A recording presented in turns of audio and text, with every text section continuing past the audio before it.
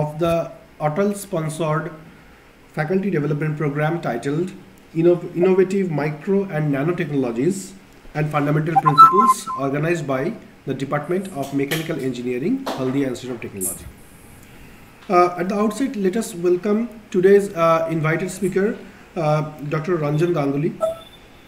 Before he starts his expert lecture, let us give a brief about Professor Ganguly. Professor Ranjan Ganguly is a professor in the Power Engineering Department of Jadavpur University and has more than 25 years of teaching experience. He is also an adjunct professor at the Mechanical and Industrial Engineering Department of University of Illinois at Chicago. Professor Ganguly completed BE in Power Plant Engineering in 1995 and ME with Heat Power Specialization in 2000, both from Jadavpur University. He received his PhD from University of Illinois at Chicago in 2005. He also had postdoctoral research stint at Universität Hannover and TU Darmstadt, both in Germany, and Virginia Tech and University of Illinois at Chicago in USA. Professor Ganguly has received several accolades, including the Alexander von Humboldt Fellowship, the India National Academy of Engineering Young Engineer Award, BRNS Young Scientist Research Award, Dean Scholar Award, and Provost's Award for Graduate Research at University of Illinois at Chicago, and university medals at Jadavpur University 2 times. He is also a fellow of Indian National Academy of Engineering and West Bengal Academy of Science and Technology. His primary research interest encompasses magnetic particle-based microfluidics, weightability engineering, heat transfer, and energy systems. Professor Ganguly has more than 1,000 international journal publications, 8 book chapters, 5 patents, and 2 invention disclosures to his credit. His work is widely cited in different fields of engineering and research. We are proud to host such an eminent personality as our invited speaker. So without further delay, let us invite Professor Ganguly to deliver his expert lecture. Please, sir. Thank you for your kind introduction. Is my slide visible? Yes, sir. It is visible. Okay, good. So thanks for the kind introduction. One small correction, like I don't have 1,000 publications. That's kind of like enormous. It's probably it's an order of magnitude less, which is 100. So I thank you very much to Abhishek, Professor Gautam Bose, and all the colleagues at Haldia for inviting me for this program. And I'm really honored to share some of the research aspects in a tutorial manner to a pool of faculty members as well as people from the industry. Some of the faculty members I already know, they are pretty senior and also renowned. So I'm really glad to interact with them and discuss some of the latest facets of my research, which overlaps with the thematic area of this program, and essentially discuss down the line. So this program or this lecture is not going to be like a real continuous lecture. I would encourage that you ask questions, you stop me, you ask questions, and we keep discussing as we unravel some of the features of this fantastic phenomena of surface microfluidics, which I believe will be a game changer for designing future devices. So, as we all know, the top challenges that the world is facing today and even for the next 50 years is going to look something like this. We have energy crisis, water, there's shortage of food, environment, poverty, terrorism, diseases, education, democracy, and of course, population explosion. Today, we all know that the world population is going to cross this 8 billion mark. Nonetheless, out of this list, we all know that number 7, that is the diseases, has kind of plagued us for the last few years. for that COVID pandemic. Although in the past 10 or 20 years, we have seen remarkable growth in the global healthcare, which includes the progress in telemedicine, surgery with humanoid robots, personalized medicine, medication through genomic studies, medical tricoders for instant portable diagnosis, wearable sensors, do-it-yourself biotechnology, 3D printing, so on and so forth.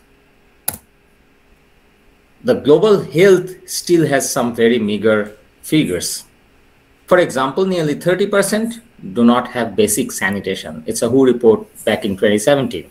17% do not have access to electricity. That's a pretty old figure, but it hasn't changed much. 18% lack basic healthcare services and clean drinking water. And more than 50% of the deaths in the poorest countries are the result of infectious disease. So while at one side we have seen enormous progress in the medical science, on the other hand, we see the global health scenario has really not progressed to a great extent. And add to it the devastating pandemic. You can see the figures starting from March 1, 2020 till today, with the spikes of infected and death. You can see the staggering number of total infection. Approximately 1/10, a little less than 1/10 of the global population was infected. 6.6 million death, 66 lakhs. And all because we didn't have an affordable medication. Of course, we had some sort of medication, but number one, initially that was beyond the reach of common people. And second, there was not enough facility also. So there was a real shortage or real dire necessity for low-cost point-of-care diagnostic devices, because the diagnosis of COVID was at one point a huge bottleneck. And how the diagnosis took place? We used a technology which is, or a common science in biotechnology, which is known as immunoassay, which basically relies on the binding of antigen and antibody. There are some specific antigens, or rather some markers on the virus which can bind onto some specific antibody only, and if they do so, we diagnose that particular virus is present in the sample.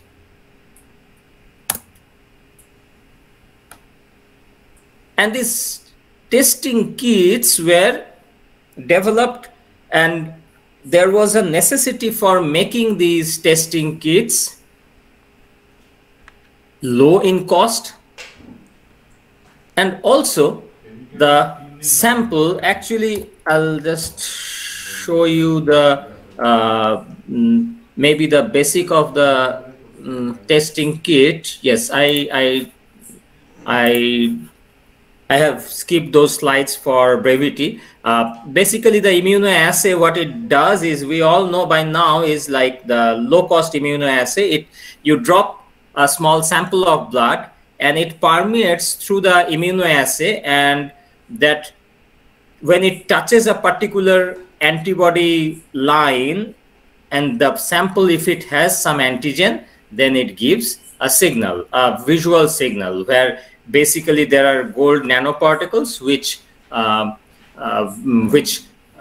taints the paper-based sample and gives a signal that it might be, the blood sample might contain the specific type of antigen, which is a signal of the virus, and that's how you detect. So basically, those immunoassays, the point-of-care diagnostic assays, they had like a small strip of paper, and you put a drop of blood on one end, and it permeates to the other end, and it gives a signal. Or if it gives a case positive signal, then you have a particular antigen present in the sample. And there was a problem with that, like the testing kits needed to be faster in transporting liquid, and if it were to give you multiple test results on a single strip, that would enhance the detection or also the efficacy of the detection. Because, for example, in this period of dengue, when we have a sample of blood, we really want to detect not just the parasite, the specific parasite we are looking for. With the same sample, if we can do the detection for 5 different samples, that actually increases the efficacy of diagnosis, and that is called multiplexing. So if we can do the multiplexing, liquid metering on chip, merging and mixing, that is going to improve the performance of a rapid testing kit.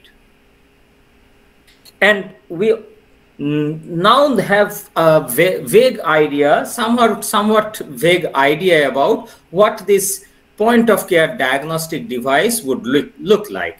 It should be a small microfluidic disposable chip which can fit on a handheld size device and can give you proper signal for a particular bioanalysis. And then these biosensors, or rather these microfluidic biosensors can be used in a wide variety of applications, not just for COVID detection, not just for dengue detection, but several other applications are possible. For example, you can use them as biosensors for field use to detect biothreat, like if there is like a biochemical attack or like an anthrax attack, etc. Food and water quality can be monitored using these micro-scale biosensors. You can have forensic detection. Now, forensic detection is basically like when you have a very small amount of DNA sample from a crime scene, for example, you really cannot diagnose much from it. The DNA sample is so minuscule that you don't get enough signal from it.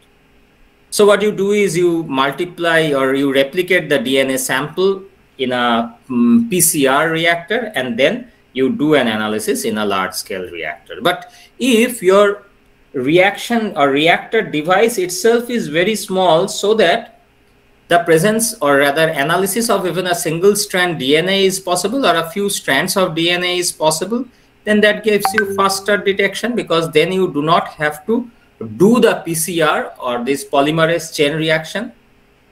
By now, we all are probably familiar with PCR because the COVID test also involved PCR. It was a nucleic acid test, and what PCR does is, like the polymerase chain reaction, it is basically a process of replicating the DNA through a cycle of high temperature and low temperature, and it takes time. So a forensic detection would take time in a standard protocol, but if you have a miniature device where only a few strands of DNA could be analyzed, then whatever small amount of sample you get from the crime scene, you can test it immediately. You don't have to go for DNA multi-replication and wait for 1 day or 2 days to get enough sample so that you can test it in a standard laboratory. Personalized healthcare, what is that? We all know that, like, I mean, whenever we get treated, like in a hospital or in a clinic, we generally, each of us has some variety of symptoms, but the doctors generally give us the same kind of medicine to all of us. So it's a generalized medication, not a personalized healthcare system. But if you remember, if you have a family doctor, you always prefer to go to him or her because you know that your doctor knows your system better, and he tells you that no, this kind of drug or medicine is not going to be suitable for you. How? Because he knows your other features. Now, you can know the other features by experience, or you can get the other features by biochemical mapping of your body parameters through deploying wearable biosensors. Like if you wear a wristband for 24 hours, you probably generate enough signal for the doctors to identify what are your how genetically you are predisposed to certain diseases and what kind of medication is good for you, even if you have a common symptom of a particular disease. That increases the efficacy of treatment by multiple fold. So personalized medication and personalized healthcare kind of leads us to that direction. Point of care medical diagnostics basically denotes bringing the treatment wherever it is needed. You can say it, duare treatment. That's because, like, I mean, if you are a diabetic patient, if you have heart ailment, it's always better to have continuous monitoring and online transmission of data of the vital parameters at a regular interval to the clinician and accordingly change the medication. So point of care medical diagnostics means like you do something, when you have this home testing kit for COVID, that was a very crude form of primitive form of point of care medical diagnostic, you can say. Biochemical microreactors are needed to basically perform several sensitive reactions and sometimes performing them in a miniaturized reactor helps, because then you consume smaller volume of analytes reactors, which are expensive. Another important attribute of miniature devices, miniature biosensors, is the field of drug development, where you can generate or develop drug and test their biochemical efficacies in a multiplex device. Overall, a miniature biosensor, which is also known as micro total analysis system, will have a basic device which must be small. It will have a sample intake unit, a sample pre-treatment section, a specific reaction section where you will have a particular you'll have a particular reaction. There should be a sensor element which actually detects the presence, and once the reaction is over, you need to dispense the sample. Now, one important thing, or rather, why do we need a miniature sensor for a better diagnosis? A few important factors are there. Number one, a miniaturized or a microfluidic biosensor will consume very small amount of fluid. Now, what are the fluids? Generally, the fluid is, number one, the analyte sample. For example, if you are analyzing the blood sample, then you need a small drop of blood. If the reaction chamber is small, even a small droplet of blood is sufficient. You don't need a whole lot of blood sample for the test. When you go to a clinic to draw your blood sample, they generally draw you a syringe full of blood and they do several testing. But if a drop of blood is good enough for such testing, then that is particularly advantageous. It is advantageous when you have to do the test maybe 5 times in a day. Next is, when you do this blood sample test, you see that certain test costs very little and some other test costs much. Why is the difference? Well, the reagents that are used in some particular tests are expensive. And if you are having a microfluidic chip, then another advantage lies here, that if your reaction container is small, then it will consume less amount of reagents, so the cost will be less. Third advantage would be, like, when you have a very small chamber, in that small chamber the reaction whatever reaction takes place, the response would be faster. So you get the signal faster. So small requirement of smaller amount of bioanalyte, less cost of reagent, and faster response are three major attributes or advantages of a microfluidic biosensor. Another important thing is that if you have a microfluidic sensor which is very small in size, building it also requires less material. Like on a small silicon chip or a plastic chip, you can make it. And then when the material cost is less, you can mass fabricate it. Those of you who are rather, I mean, senior people, you know how expensive computer chips were, electronic chips were in our earlier days when we were students. And now those cost of those chips have become, I mean, so inexpensive because of mass amenability of mass production. So microfluidic chip also has that advantage of being mass produced, and therefore the cost can be reduced drastically.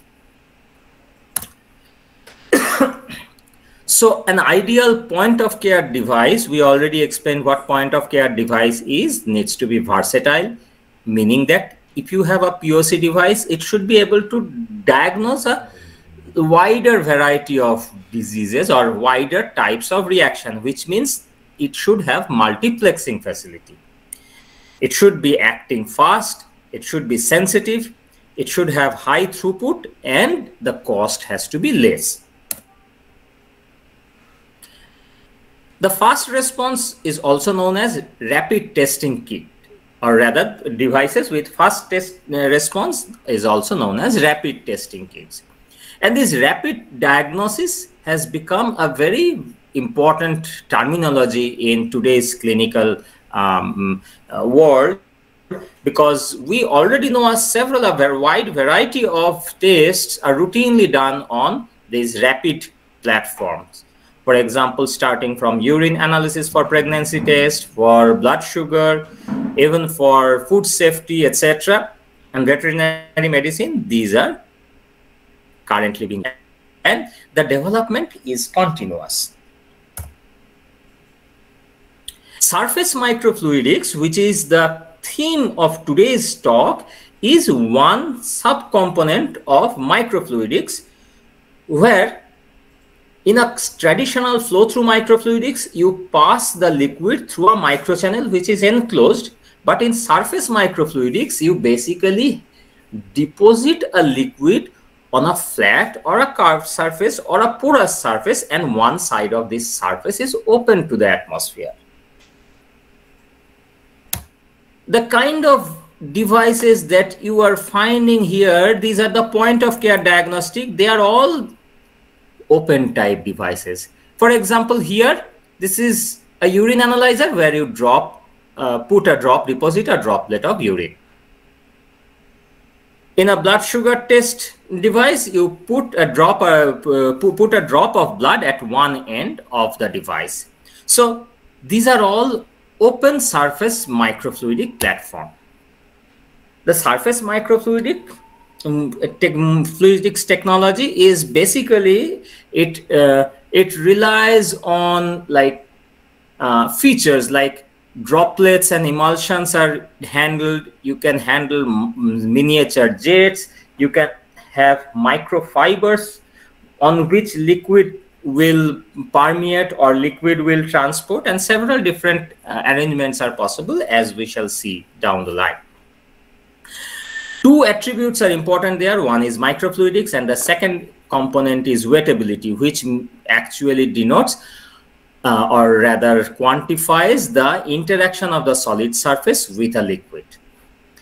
And it is possible not just to have tissue engineering, food safety, and this healthcare related technology, address these technologies through surface microfluidics. I will talk a little bit about even applications where we can use this surface microfluidics for energy and water harvesting. The key thing here on surface microfluidics requires the knowledge of how to handle liquid using surface tension.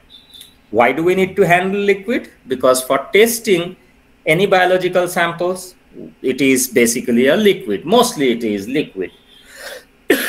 And we also already have seen the basic schematic of a microfluidic device, where you need to draw samples in the testing device, have some reaction, send it to the sensing section, and finally dispense the liquid. So handling the liquid in a quantified manner is very important. Now, before we see how we can control these liquid manipulation, it's time for a brief overview of surface tension, because I know that many of you are from diverse background, and it's good to have a quick brush up of surface tension. This is a field of science. No matter whether we know it or not, nature knows it for a long time, and it has been using surface tension for its survival, be it these water striders, ants, or large trees, which draws the nutrients from the earth for more than several tens of meters. We all know that using a vacuum tube, we cannot pull water more than 10 meters in height, but trees can pull the water and the nutrients to a much higher height. So what is the origin of this surface tension? Any surface produces this surface tension, be it solid, be it liquid. Why does it arise? Well, if we look at any molecule or a assembly of molecules in a crystal lattice, the neighbors all interact with this particular molecule. If we are talking about a liquid molecule here is attracted equally well by all the molecules in the surrounding.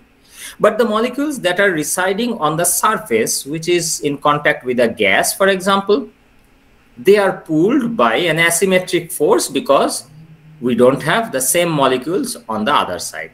So what happens? The molecules experience a net force in this direction, or we can say at net energy per unit area. Now, whether we talk about energy per unit area, which is joule per meter square, or unbalanced force per unit length, that is Newton per meter, both are interchangeable. Joule means Newton meter, per meter square means Newton per meter. You get the unit of surface tension. So the surface tension, which is the force per unit area experienced by this surface as it demarcates a liquid from a gas, or a solid from a gas, or a solid from a liquid. The origin of surface tension has both the polar interaction and the dispersion interaction. So polar interaction means we all know water is a polar molecule because of the pull of the electrons towards oxygen in the H2O. It has some electronegative side and electropositive side. So if you take a water molecule here and a water molecule here, they are pulled together by the polar force also.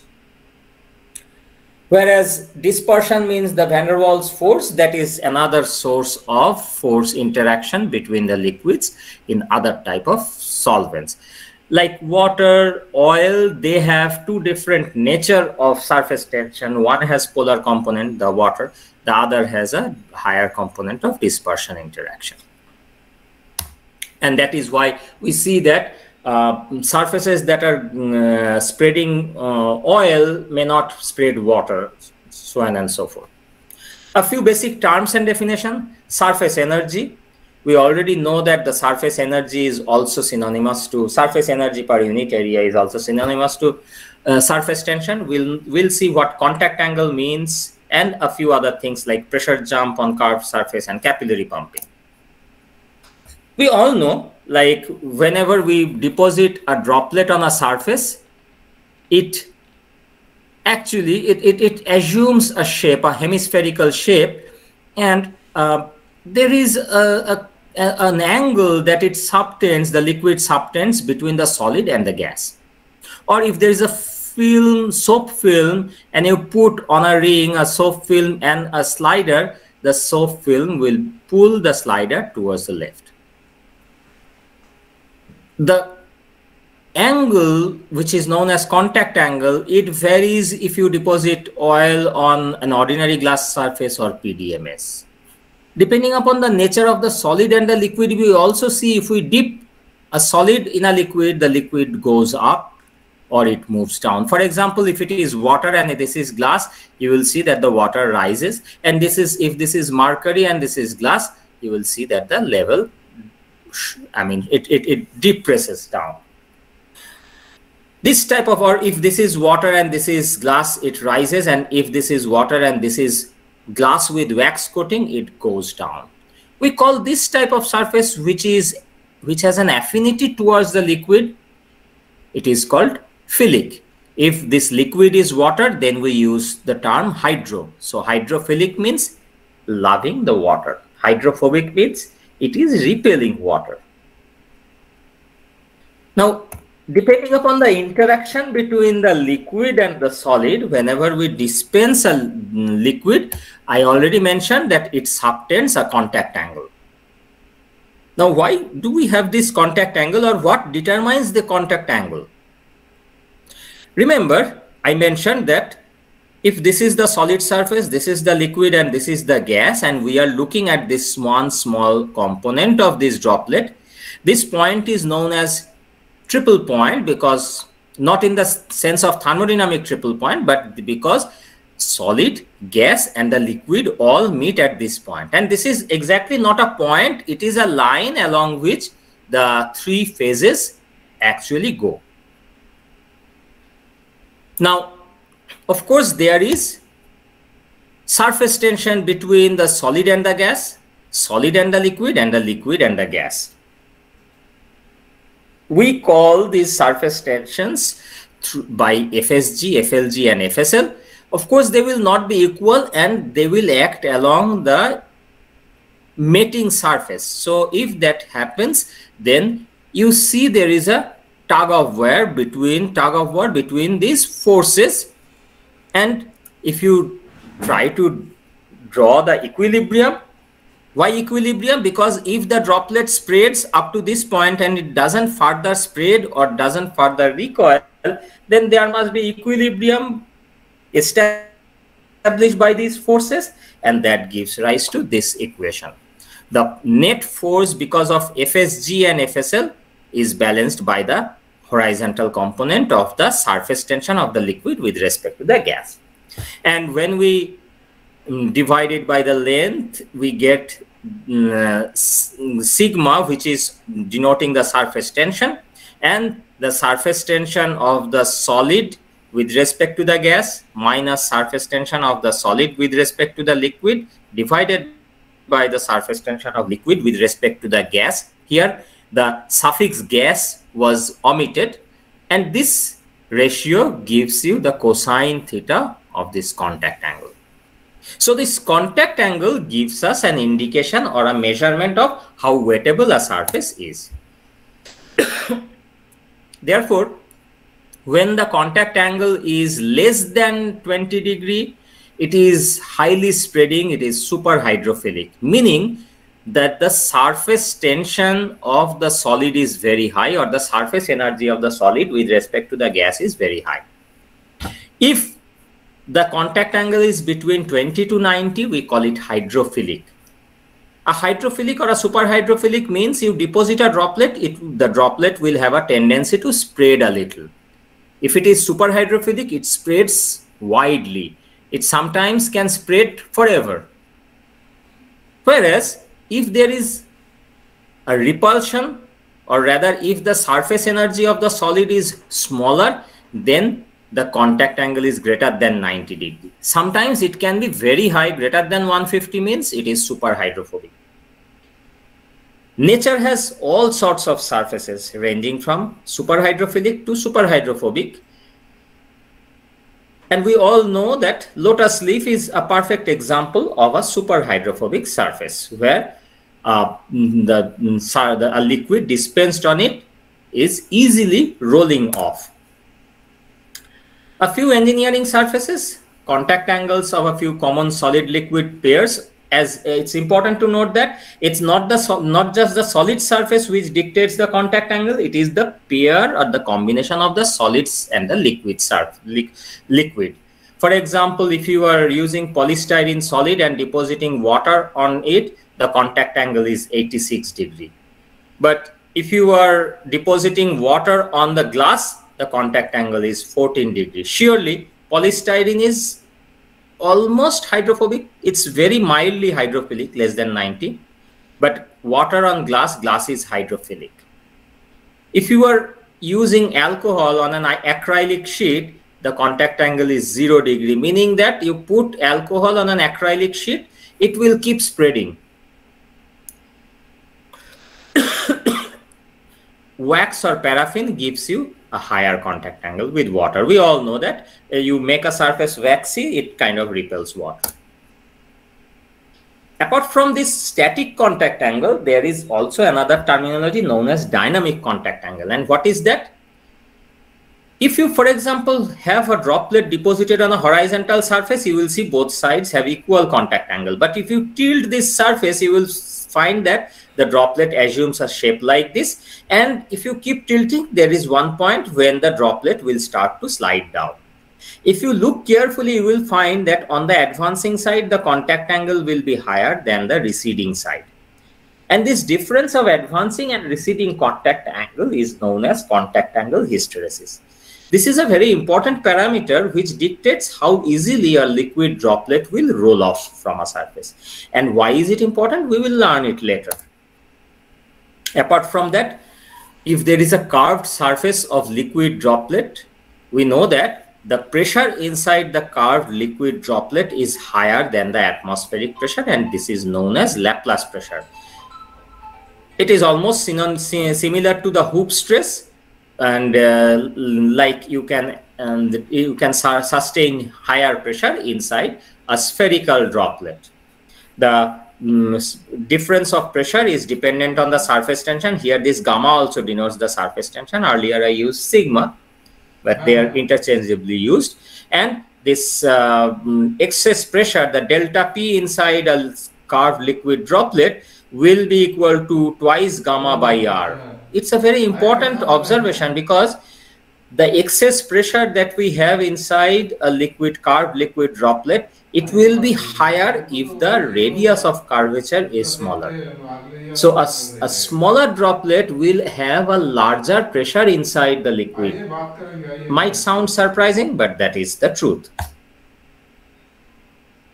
The pressure inside a curved surface is in general given by Young Laplace equation. I will skip this for the sake of time, but this is a more general equation which actually can be linked to this Laplace pressure. As I mentioned, here sigma is basically the surface tension. Now the question is, how can we change the wettability of a surface? Is it possible to tailor the wettability of a surface? Can we make a surface hydrophobic? The answer is yes. See, we all know that if we cover a glass surface with wax, we can make it hydrophobic. But what is there by making it waxy?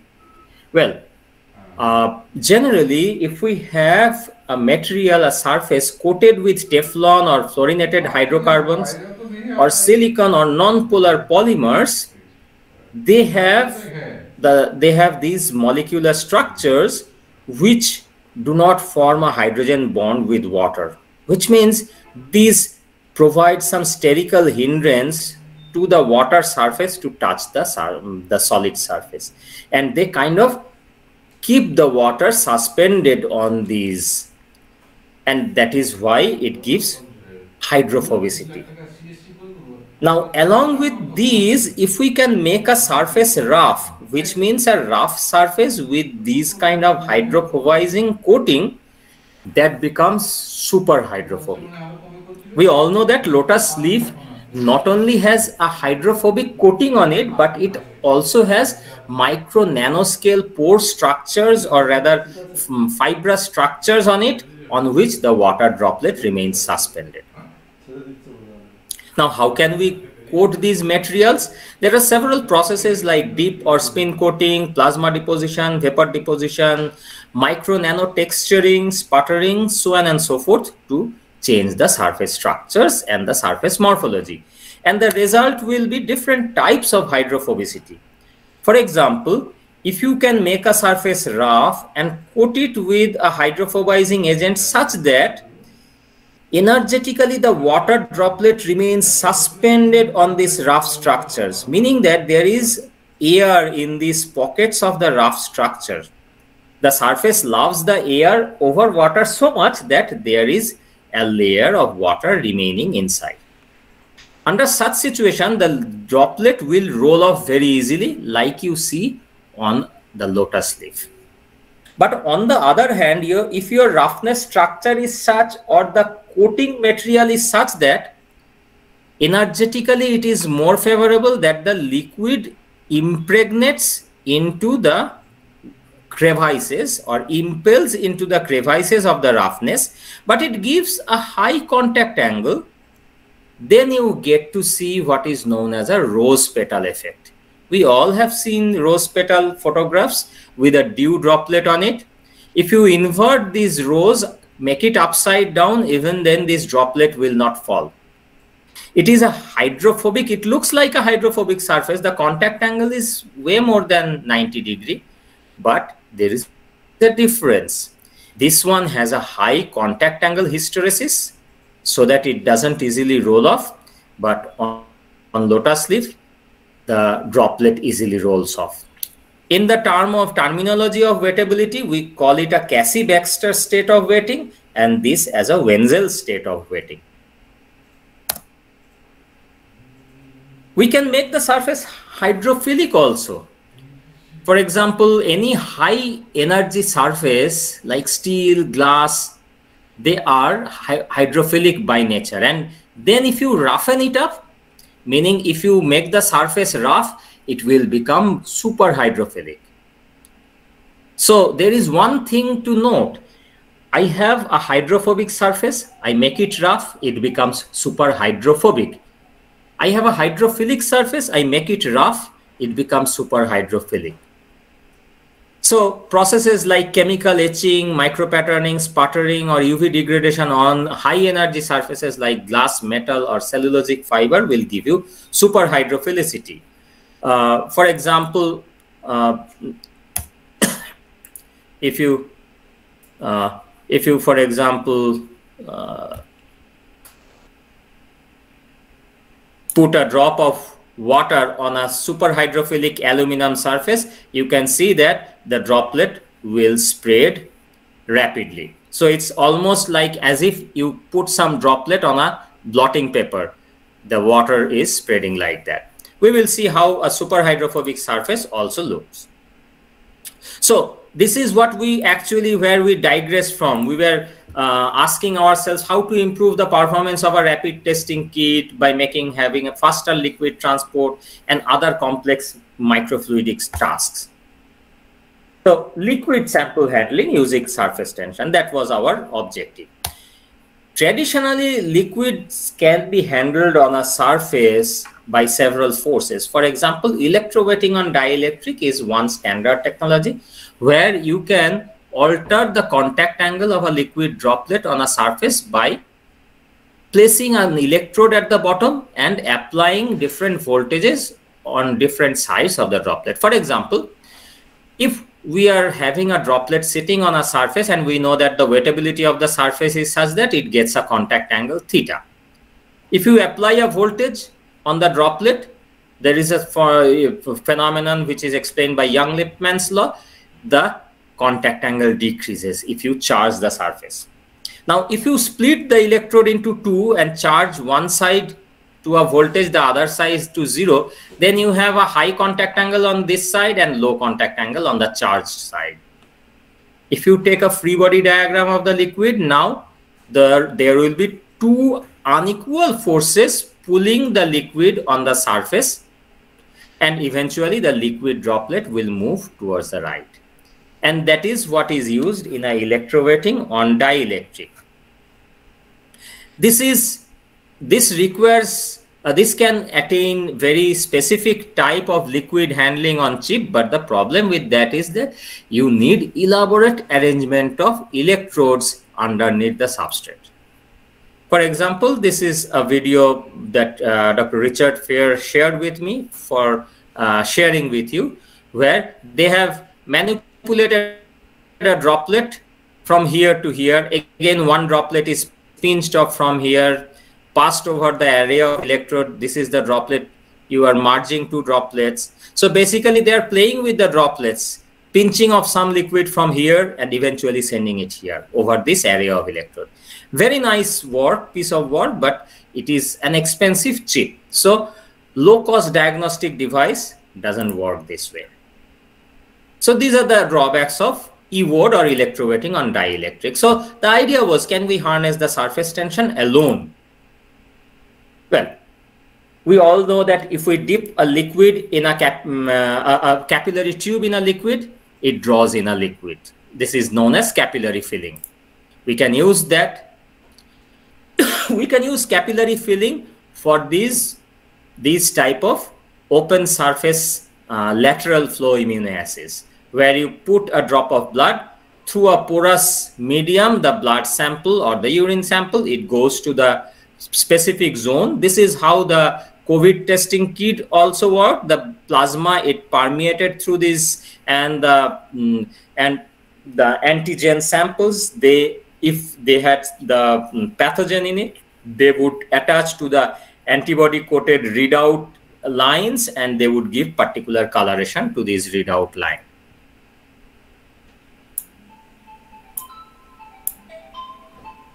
Now, there are other types of fluid transport. For example, this is a very nice piece of work where people, this group has deposited two different size droplets on this is a super hydrophobic substrate, and they have carved a hydrophilic island here and here, and they connected these two islands through a hydrophilic channel. So what will happen? Because these are hydrophilic, the water will seep and create a film. Now, the funny thing is that what they notice is that if this is a larger droplet and you have a smaller droplet, you may have a liquid transport from the smaller droplet to the larger droplet because of the difference of the Laplace pressure. So although intuitively it might appear that the liquid will run down from this side to the smaller droplet by gravity, it is not controlled by gravity alone. The radius of curvature of the droplet on either side are also important. So this one harnesses the Laplace pressure, while this type of device, they harness the capillary pumping through porous medium. This is a device where people use it as a plasma separation device. So this is like a Wattman filter paper, and these filter paper is kind of masked by wax, so that the filter paper has waxy regions here. So if you deposit a drop of blood, the blood sample, the plasma will not go towards this, because the entire paper is now soaked with wax. It can only move through this part. And what they have done is that they have put two chemicals beforehand in these chambers, so that when you deposit blood sample, the blood cells will stick here because they have larger cells, but through the small pores the plasma will permeate into these two channels, and depending upon the content of this plasma, if they react with these the detection chemicals, they would give some colorimetric signals. So that way you can detect the presence of a particular marker in the plasma sample and detect a disease.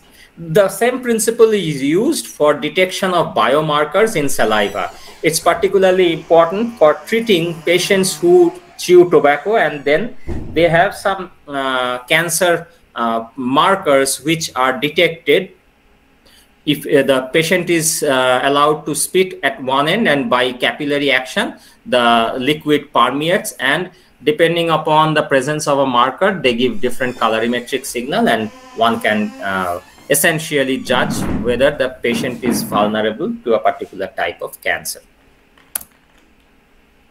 There are other fascinating devices like paper-based microdiodes. All it does is, like, I mean, here the liquid which is passing through a porous paper sample can move from this region to that region, but the reverse flow is not possible. Or a very primitive type of passive capillary pumping for blood and plasma separation, where blood is deposited on this end, and through a paper-based sample, the plasma permeates through this porous medium, keeping the blood on this side and the plasma on the other side. If you have a particular chemical reagent here which detects the presence of a pathogen, you put the droplet here and the liquid slowly permeates to the other side and eventually give you a signal, and signal in terms of color. And seeing the particular color, you can diagnose whether the plasma has chemical A, B, or C in it. Now, as you can see from this diagram itself, it is intuitive that this reaction takes place very slowly. Why? Because if we look at, this is a paper towel or a blotting paper where you deposit a droplet, it permeates very slowly. It's given by Washburn law that the length of this capillary spread, X, is proportional to the square root of T, or rather the spreading velocity is inversely proportional to the spreading distance. So what it means is that you deposit a drop, it will spread initially fast, but later on, as the time passes, the liquid front travels further and the speed of transmission, it decreases. And that is why the diapers of babies remain wet and they suffer. And that is why these kind of diagnostic devices, they are not fast, they are slow. So our target, first target, is to see whether we can have improved these testing devices to have rapid transport. How can we do that? We all know that there are different types of surfaces like superhydrophobic, superhydrophilic, hydrophobic, and hydrophobic. So let's put a pair of hydrophobic and hydrophilic surfaces together, meaning that I have a glass slide. I render this part hydrophobic or superhydrophobic and the right hand side superhydrophilic. And if I deposit a droplet at the junction, we will see that the liquid transmits toward the superhydrophilic side by virtue of the unbalanced capillary force. We try to use this not just for these biosensors or the liquid transport on a lab-on-a-chip device, but also for a broader motivation, including enhancing condensation, fog harvesting, or water management in fuel cells. And not to mention making better diapers. Now, in the point of care diagnostic sides, our objective would be to generate a rapid transport, have droplet metering, merging, and complex transport, droplet splitting, and some 3D features available on a paper-based or a flat surface, if we can get those kind of activities. We already know that how different, what is the basic difference between Wenzel and Cassie-Baxter state.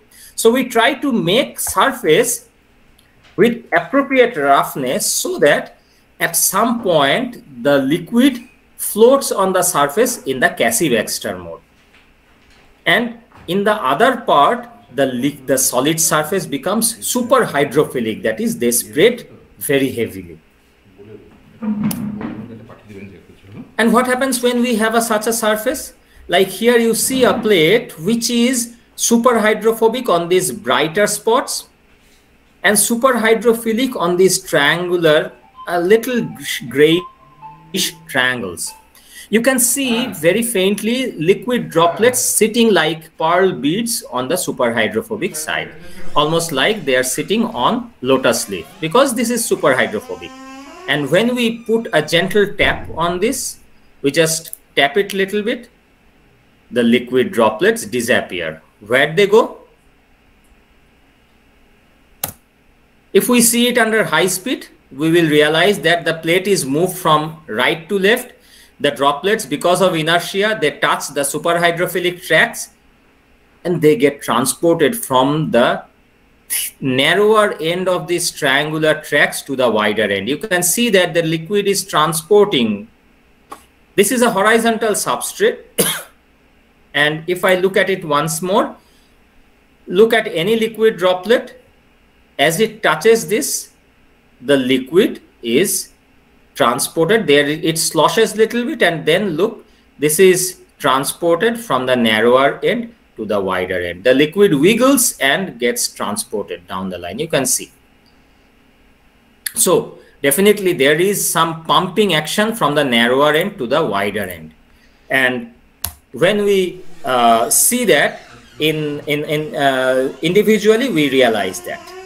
It was actually earlier diagnosed or detected in a paper in Science that when we deposit liquid on channels that are superhydrophilic and we keep pumping liquid on these channels, they kind of bulge out in the middle. And we saw some of those bulges there. We also verified this formation of bulge numerically. But then what happened is that when we developed surfaces which had the black region denotes superhydrophilic and white superhydrophobic, and the white region denotes superhydrophilic, we see that depositing a liquid droplet on this narrow end gives us a rapid pumping. Look at here, we deposit a droplet by needle on a horizontal surface, and the liquid gets continuously pumped from the narrower end to the wider end. This is a high-speed image, high-speed video, whereas in actual speed, you can barely see that liquid. I mean, once it is deposited, it is transported very rapidly to the other side. Why does this happen? When we have a liquid droplet dispensed on this track, it forms a bulge. And this bulge, like we saw it in the last slide, the bulge is asymmetric in nature. The footprint on this side and on this side are slightly different. And because of this difference in shape, the Laplace, the curvature of the liquid meniscus on the left-hand side is more than the curvature of the liquid meniscus on the right-hand side. Curvature is more means radius of curvature is smaller, which means the Laplace pressure here in the liquid is larger than the Laplace pressure on the right-hand side. And when the pressure is higher here, the obvious outcome is that the liquid will be transported down the line. This is elaborate force diagram which shows the unbalanced capillary force in this direction, and that basically was also experimentally verified.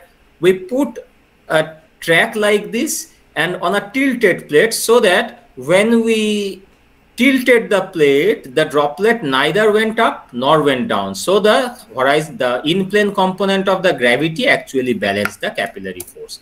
And we actually managed to see that this capillary force is the unbalanced capillary force is basically the origin of the transport. And with this, we saw that we were able to get a transport speed which was higher than the Washburn rate. In this diagram, these dotted lines show the Washburn velocity, and the velocity that we got was higher. In both the cases, whether we take the liquid front or the velocity of the bulge, we had the higher velocity. So the bottom line is that on a rough hydrophilic surface, we were able to, on a rough hydrophilic track, which is laid down in a specific form, in the form of a triangle, we were able to get a fast transport. Now, with this fast transport, what we did was, on a horizontal surface, we drew 3 such tracks. A pair of tracks where you see the liquids are transported from right to left because of this unbalanced capillary force, and then they merge and get transported to a 3rd track. The fascinating thing here is that the 2 liquids merge and jump onto the 3rd track after a given quantum of liquid is transmitted on the previous 2 tracks, and it doesn't flow back. This is a perfect valving and metered dispensing. So you have a definite quanta of liquid going from the first two track jumping onto the third track as if there is a non-return valve. So this is important because in chemical diagnosis, you have to always dispense a known volume of analyte or the reagent. And just by changing the size of these tracks, you can determine by what size or in what volume the two liquids will dispense. Throughout this video, which was played in real time, you definitely have noticed that there was a one-way flow, that there was no flow back. Just by keeping a barrier of superhydrophobic region here between this track C and track A and track B. They are all superhydrophilic tracks laid out on a superhydrophobic background. By the way, here, what was the substrate, do you know? It was an overhead transparency film. Those, again, who are old like me, must remember that earlier there was no LCD projector or PowerPoint presentation. We had to present on plastic papers. They are known as transparency on an overhead projector. So we had a PET sheet, the overhead transparency sheet, and on top of that, we deposited a nano composite which was super hydrophobic, and we shined UV through a photo mask to render these regions super hydrophilic, and that's how we achieve this flow. When we see this under high-speed imaging, this is how the merging happens, and then the merged droplets go to the third channel. So what we saw in the previous slide real time is what you are seeing in a high-speed image. This is achieved on a paper-based device. So this is basically on a paper towel. And this device, see, yes? Professor Ganguly, I'm calling on behalf of the organizers. Yeah. So basically there is a provision of short break of 5-15 minutes. So if you want to avail that, we can take the break. Otherwise, depends on the participant. I wrote to Abhishek that I would prefer to talk. I mean, at a stretch till 9:30 or so. Okay. I'm sorry, 8:30 or so, and then we'll engage in discussion. Okay, no problem. If you want to continue, yeah. we can. Okay, yeah. Okay, thank you. Okay. So this arrangement, the capillary-driven surface micro mixer, or this device that you saw, it can be used as a good mixer also. What we do here is, like, we put two liquids here, both are colorless. Just to show you the mixing, we choose a pair of liquid which, when mixes, produces dark color. So I will just play it once again from the beginning. We charged two liquids on the two tracks, and then we allowed them to coalesce. We are playing it at high speed, meaning that it is slowed down. And you can see that when the two liquids get in touch, they would mix, the two liquids will mix. And this is, the mixing is producing the dark color. So the video that you saw in the previous case, where the two liquids are mixing, apparently they are coalescing, but what you saw in here is basically what is happening within the two droplets. The two droplets are pumping into each other so that the liquids, one of which may be your blood sample, the other may be the reagent, will mix intimately in such a device. Mixing of the reagent is very important for a proper reaction. And this is happening here. You cannot have a, like in, when we want to mix sugar in our tea, we have a spoon to stir, but here it is a microfluidic device. We cannot have a stirrer. Here we actually use the momentum of the two droplets and the Laplace pressure to enhance mixing.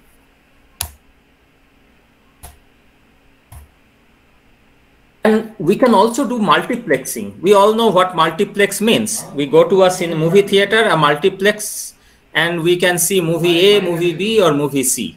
But in the domain of biosensors, multiplexing means you use one blood sample and you do 5 diagnoses. So imagine that you deposit blood on a microfluidic, surface microfluidic array like this, and you split this droplet into 3. How is it splitting? Well, you have these same tracks, the diverging tracks, and because of the capillary pumping, the droplet is torn apart into 3 groups or 5 groups or whatever number of groups you see. And at the end of these tracks, you can have a specific diagnostic section. Under high-speed imaging, you can see how the liquid is spreading or splitting.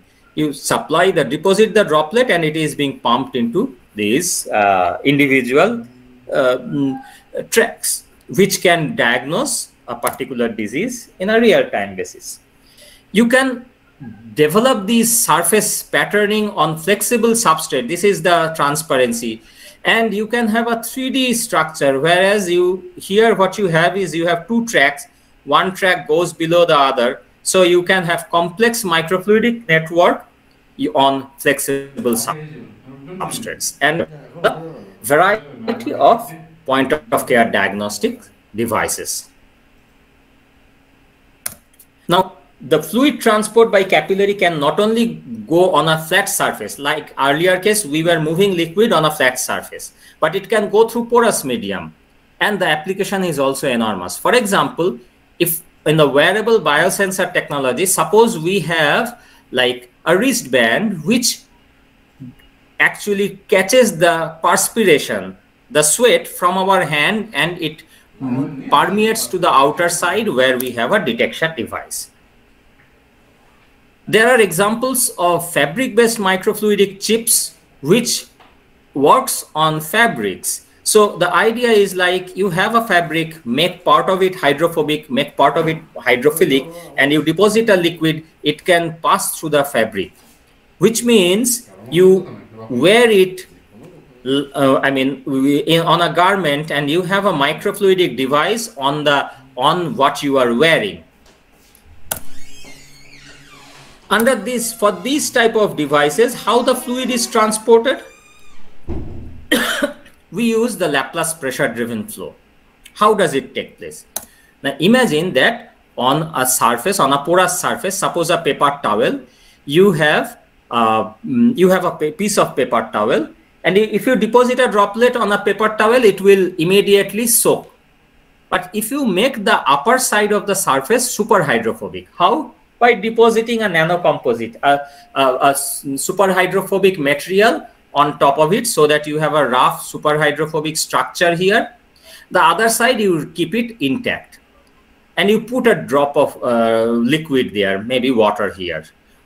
What you will see is that the droplet will remain on top for a while, but after a while it will slowly permeate, as you can see here. The droplet is placed on a super hydrophobic side, but slowly it permeates down the line. You can see vaguely the shadow of the liquid which was permeating in the underside. The funny thing is that if you now flip the paper such that you put the super hydrophilic side on top and super hydrophobic side on the bottom, and you deposit the same liquid, the liquid will not come out from the other side. This is known as fluid diode.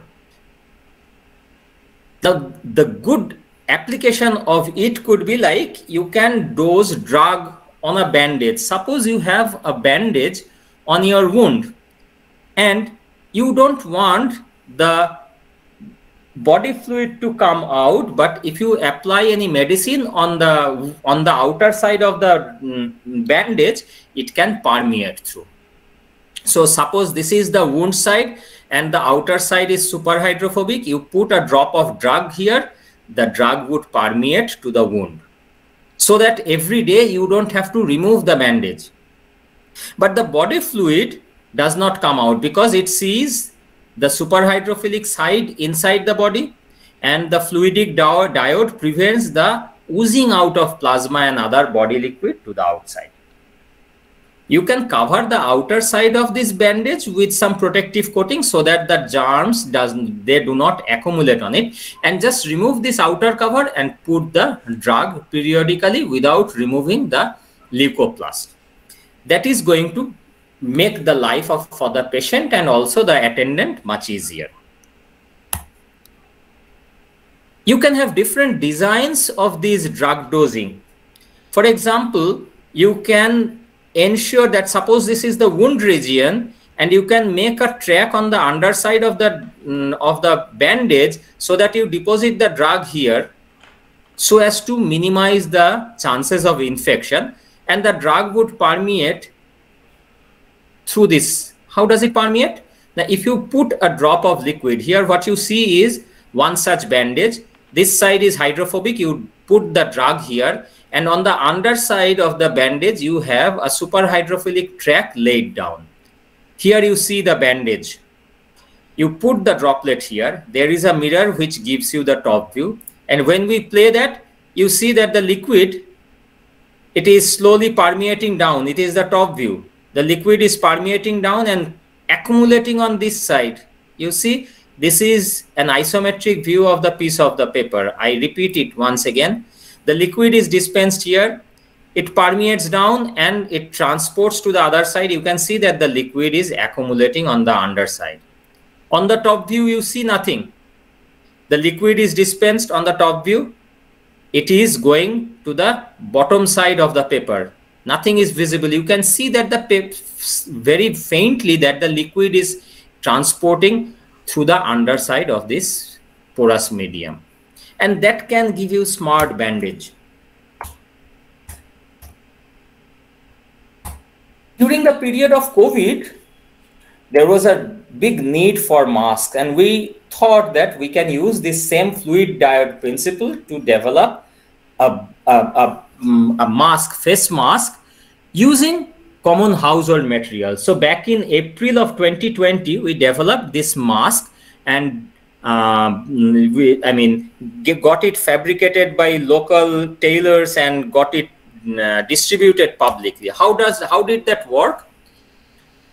It worked on the same principle of liquid diode and capillary pumping. But what we did was, I will just explain it. We used 3 layers. One was an inner polypropylene layer, which is nothing but those polypropylene bags that we get when we buy any stuff in a supermarket. The outer polypropylene layer is also made from the same fabric, and the intermediate layer was a cellulosic layer which could be made from any cotton fabric. Like the best is, if it is an old t-shirt or old vest, then that gives you the best superhydrophilic fabric. So that was the time we tried to develop a face mask from whatever material we have at our home. The principle of operation was that inner polypropylene layer, inner means this is the side which stays inside. The inner polypropylene layer had a hydrophobic nature, and it had a pore dimension as mentioned here. You can see these were all homemade experiments. You can see my son's plastic scale ruler visible, and we used a household microscope to image, because that was the lockdown period. But we realized that the cellulosic fiber which is hydrophilic, it had the water absorbing capability, while this can retain the water using this water diode principle. So when a liquid droplet is dispensed on this inner layer, it passes slowly through this inner layer, but here what happens? It spreads on the hydrophilic or superhydrophilic intermediate layer. But the combination of the superhydrophilic and the superhydrophobic outer layer gives the same situation of the water diode, where you dispense some liquid on the hydrophilic side, it does not penetrate to the outer side. So what happens? When you sneeze, the droplet may penetrate this inner layer, it can be absorbed, it will be absorbed in this intermediate layer, and by no means it will go to the outer layer. We did a scaling analysis. When we calculated, noting this pore size, we calculated the dynamic pressure of the droplet to penetrate this pore dimension. And we saw that the penetration happens if the velocity of the droplet is greater than this, which in case of our fabric, it was greater than 0.68 meter per second, which is the case when we sneeze. it goes past this inner layer into the intermediate layer at a velocity of 1 meter per second or even higher. But when we inhale, the velocity with which the air comes in is less than this.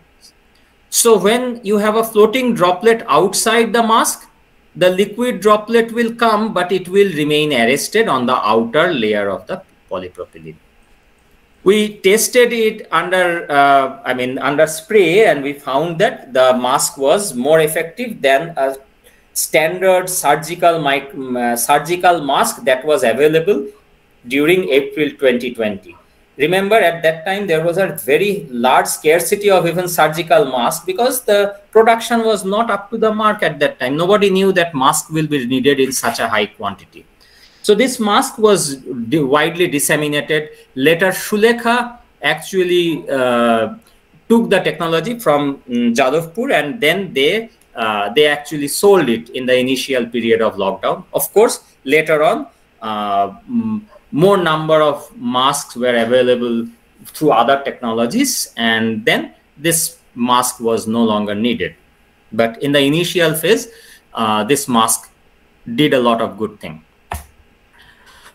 Now, we talked about the healthcare sector, but I told you that this surface microfluidic technology also has some implications on energy and water. We all know that cooling towers are one of the largest source of water loss from the industry. People in Kolaghat, they know it better, or anybody, I mean, even in Haldia, you see a large number of industrial plants where cooling towers are deployed. A cooling tower, from the top of the cooling tower, we always see a large plume, which is basically a combination of unevaporated water, vapor, and recondensed fog. Out of these two, the unevaporated water and recondensed fog are basically water, and they do not have any thermodynamic implication. Basically, cooling towers are made for releasing heat to the atmosphere. But we don't want to release water. And if we can capture this water and recycle it, that leads to a good saving. In fact, we did a pilot study in one of the NTPC power plant where we threw in some metal meshes on the cooling tower cell. So on the path of the cooling tower fog, we put some metal meshes, and we were able to capture a part of the liquid, and we found that a 500 megawatt unit can have about 10.5 meter cube per hour of water being captured, which is a lot.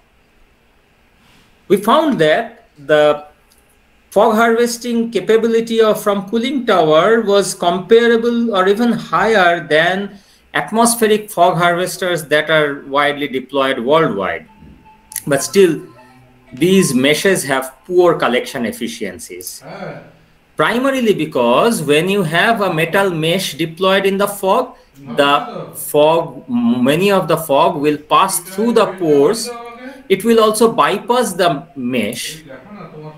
Even if some water droplet is captured on the mesh surface, this is a zoomed in view of the mesh fiber, they will be re-entrained into the flow because of the fluid drag. Sometimes the mesh pore will be flooded, or rather clogged.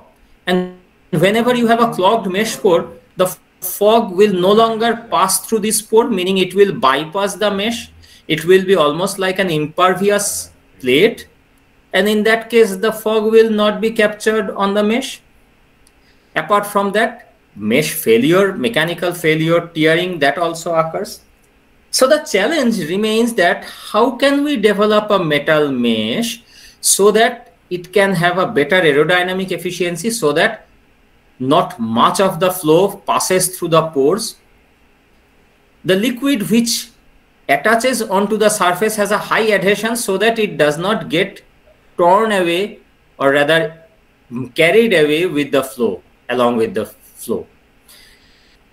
Whenever these liquid droplets accumulate on the surface, we want them to easily slide down the mesh and get captured in a particular designated slot, where from the water will be collected. So it should have a low sliding angle, and the mesh has to be durable. And getting all these properties on the mesh surface requires some intelligent tuning. And there we take inspiration from nature. In Namibia, which is one of the most arid place on the earth, a particular type of weather condition arises where, although this is a highly dry area, in every morning fog arises or fog appears from the ocean to the sand, and nearly 60 to 200 days in a year there is dense fog on the desert. It doesn't matter whether we know it or not, but the fog creature, the desert creatures like this beetle, they know that. What they do is they go up on the sand dunes and they sit on the fog in this specific position and harvest the fog. When their surface is seen under electron microscope, we see certain type of roughness and a waxy coating on their surface, which means they have some wettability engineering on their surface, which allows them to harvest the fog up to 12% of their body weight. And not only these beetles, but also the desert grass, they have some specific coating on their leaf surface so that they can collect water, which can quench their thirst. So we tried to engineer the wettability of the fog meshes.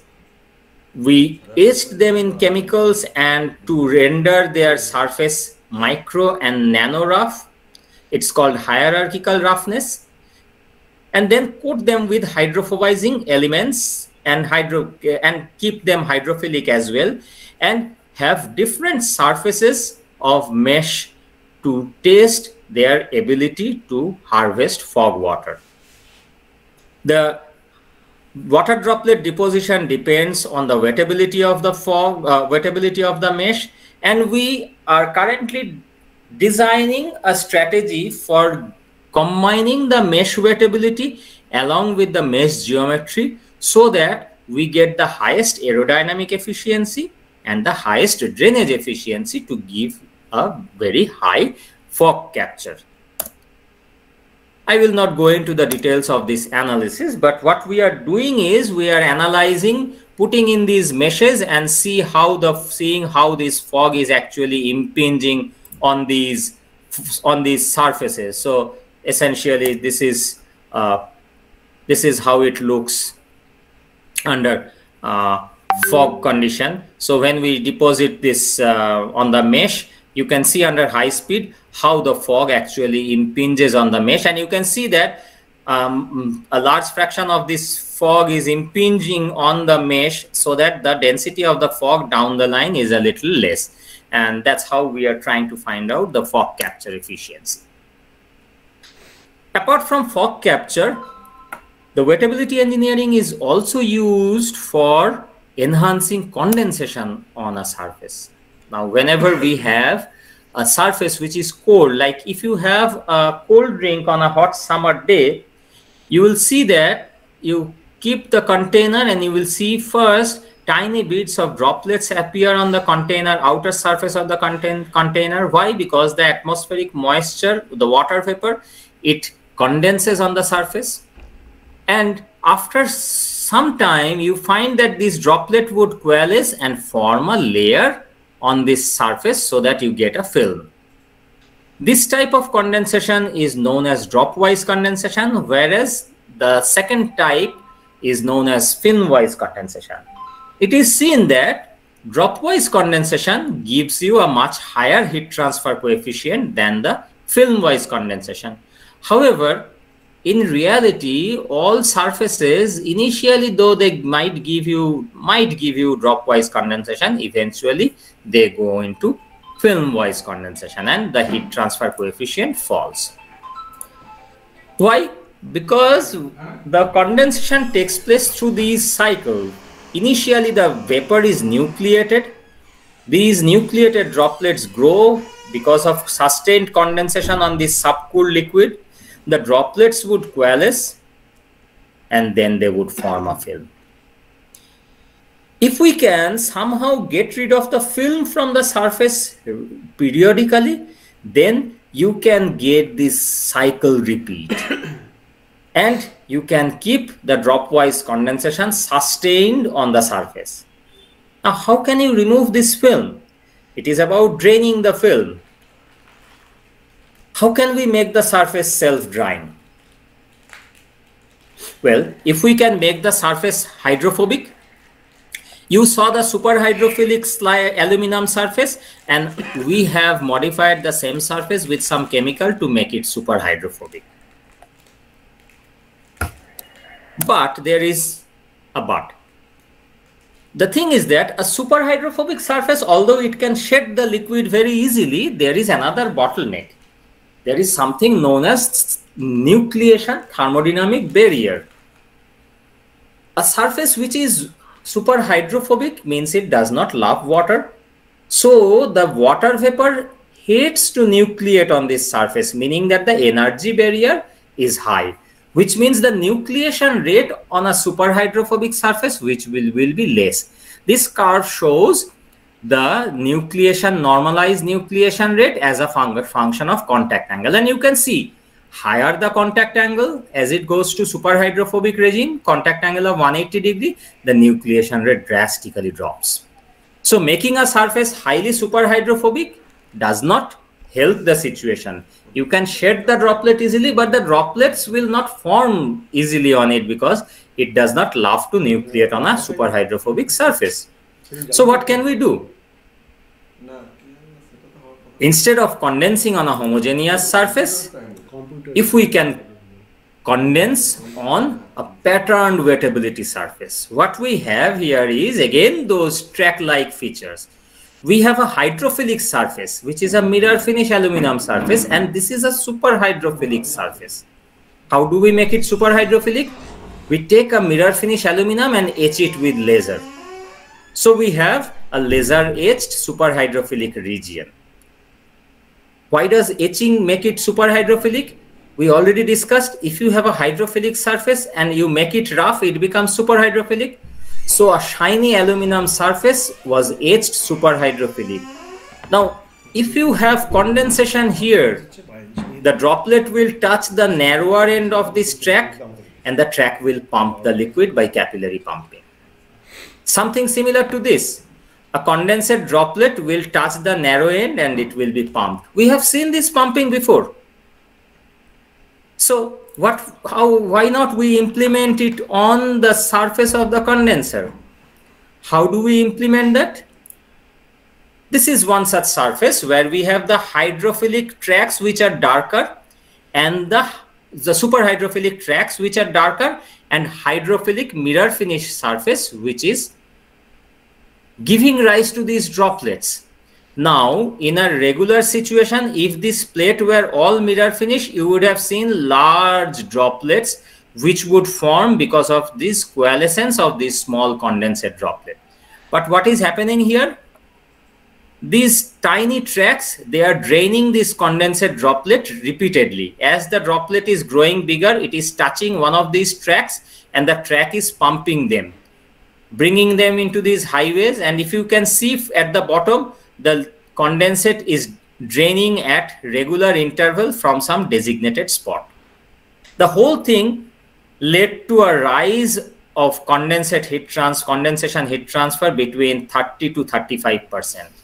Now 30 to 35% may not sound a big thing to you, but in energy business, it is a huge number.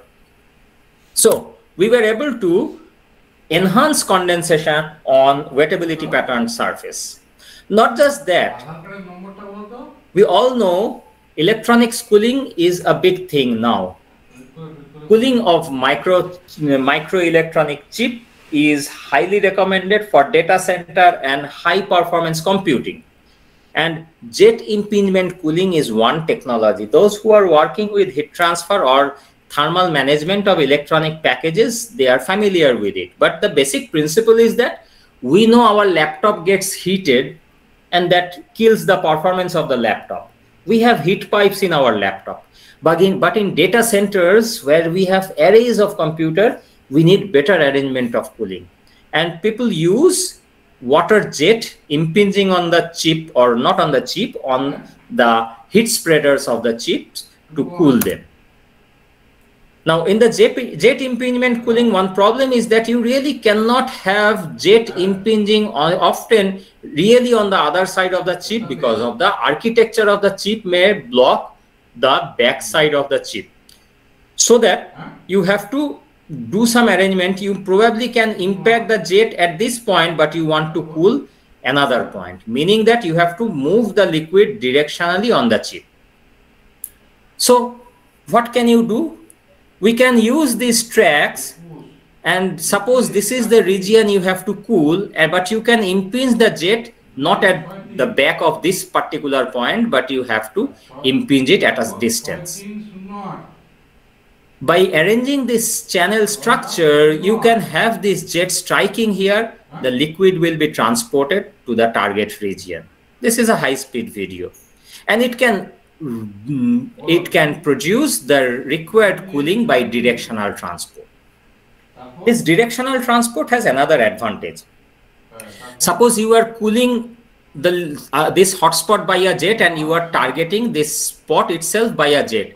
The liquid in general will spread in all directions. So here the liquid jet, if it hits here, it will go towards right, go towards left, go towards you, and away from you. That will require a large amount of water to cool.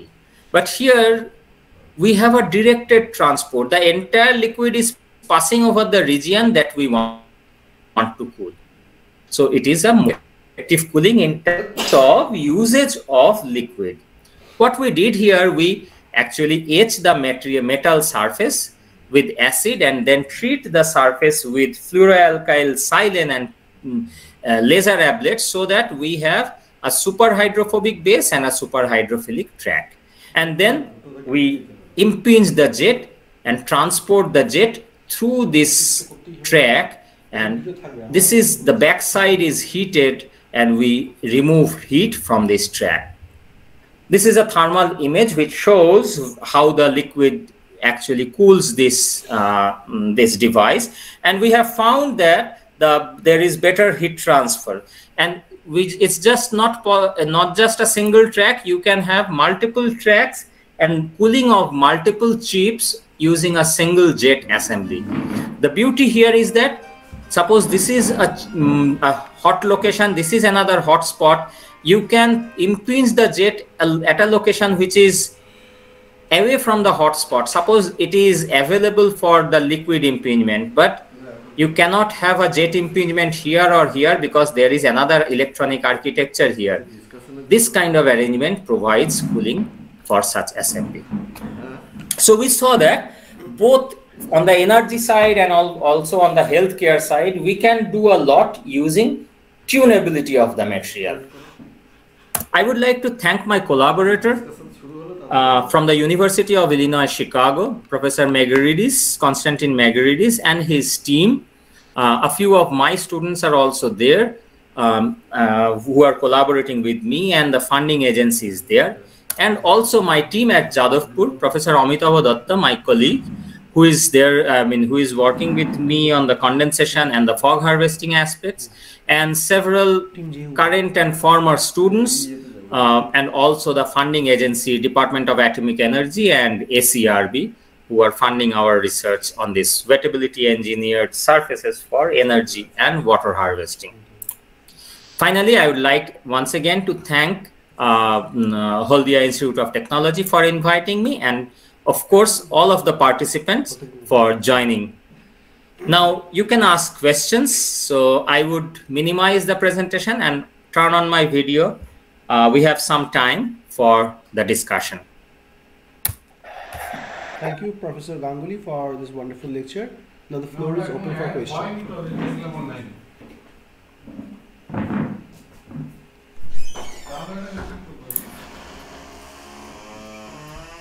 So, if there is any question, please feel free to unmute yourself and ask.